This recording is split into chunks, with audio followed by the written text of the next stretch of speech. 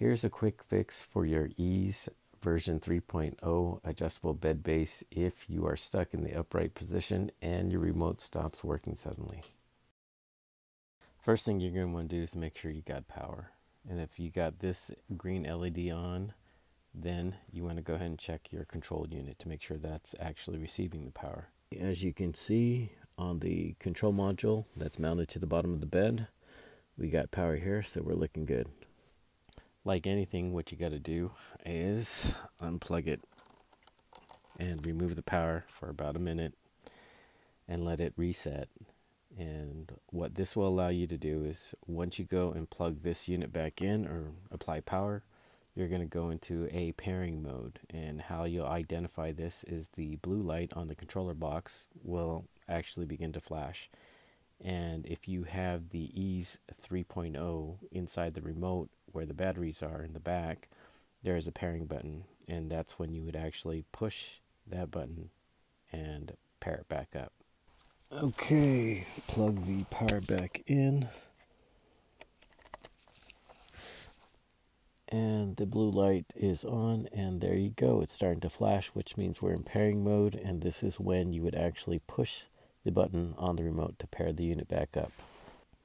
Okay, taking a look at the remote control for the Ease 3.0, Ease 3.0, how you can tell is when you pull the cover off of the back of the unit, the batteries are, you'll see this pairing button right here.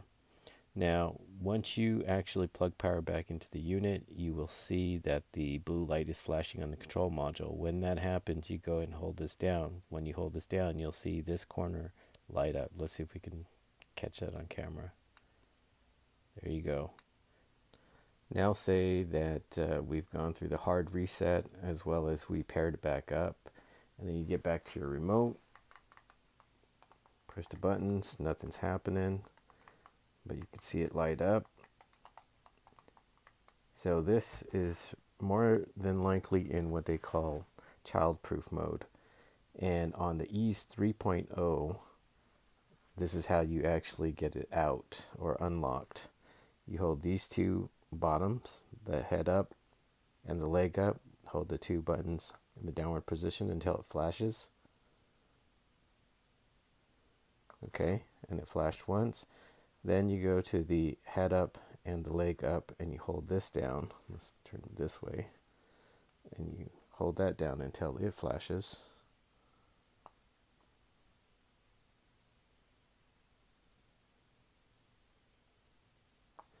And once you've done that, you should have unlocked the bed. So let's take a look.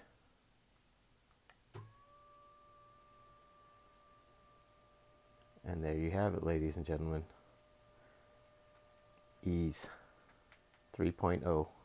Don't forget to give this video a thumbs up and keep it at the top of the YouTube playlist if it helped you out.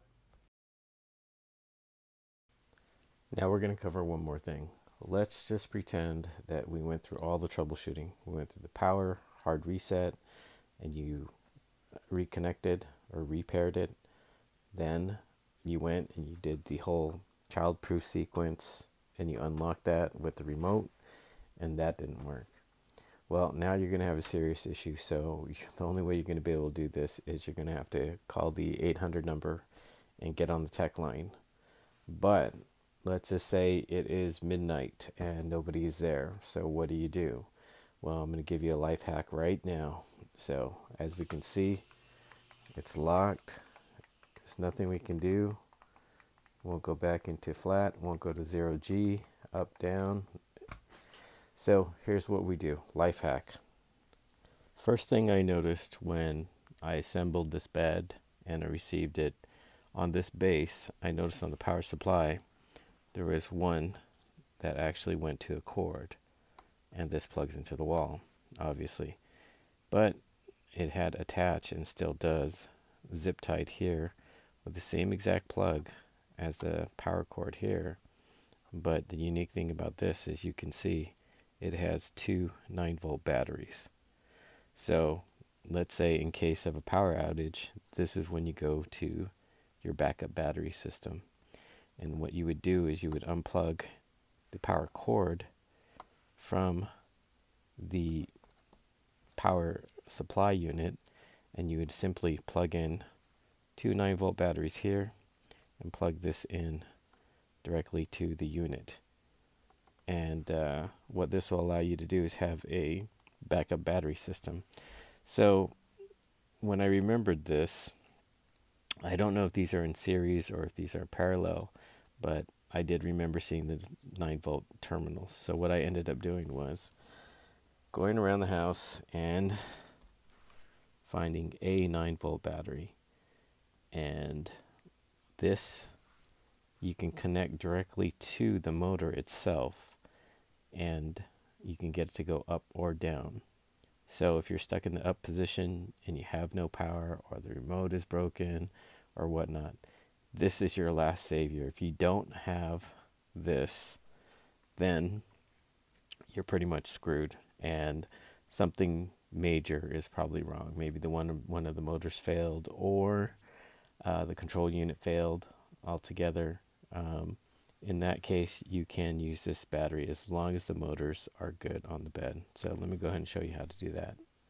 Now, how I set this up is I had these alligator clips lying around, so it doesn't really matter which way you plug these in since it's a DC. So I just clip these on to make it simple. And on this end, you just need something that will be able to get into the pin connector. So you could use some needle pins, or you can use a paper clip, anything that is conductive, and you're not going to shock or short anything out based on the 9-volt battery. I'm sure as a kid you've put these on your tongue just to feel the power, electricity. So anyways, what I'm going to do for this video or this demo is, since I got my multimeter, I'm just going to connect these two clips to the pin terminals here, so I can jam these into the connector of the motor, so I can make it go up or down. And simply it goes like this. With DC, it's going to be directional, so once you apply the current, so if it doesn't work this way, if it starts going up, then all you do is you reverse the pins and you stick it back in that connector, and then it should come down. Right now what we're going to do is we're going to go ahead and disconnect the power from the power supply out of the wall unit. Okay, so you can see green LED is off, and now we're going to go to the power module, and there is no blue light here, so we have no power here. Okay, so on this unit you can see it's clearly marked head and foot, and right now what we're trying to get to is the head. So those two plastic tabs on the connector, press those in and you'll be able to pull out the terminal. Then what you do is you reach back and you squeeze the plug, pull out the terminal.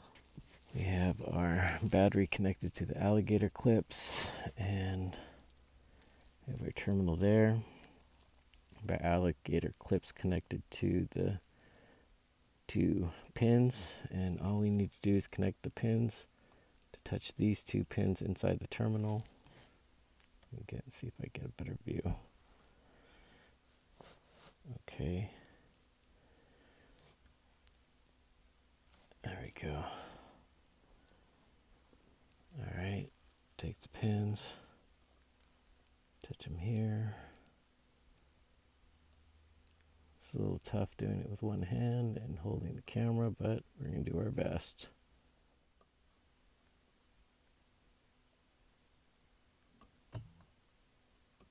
Well, we heard it. We made a little contact there. Here we go. And you can hear the motor moving.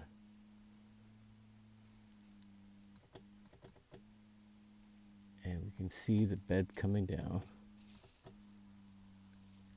If I could just keep continuity there. And there you have it.